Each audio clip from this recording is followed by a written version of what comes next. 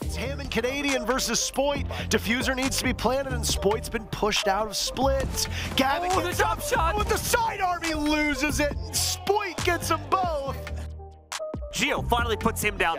Sky's all that remains. He at least gets the plant and is able to battle out from that, bringing it down to a 1v1. Can he maintain? And indeed he can! A big clutch from Sky. Rexen, he's looking for it. He's ready.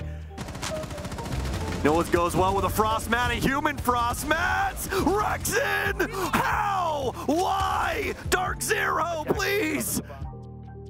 By the 9x19, VSN would impact almost finishes the job for him, but B4 gets the kill. Benja trades him out! With the 4 bang onto the last!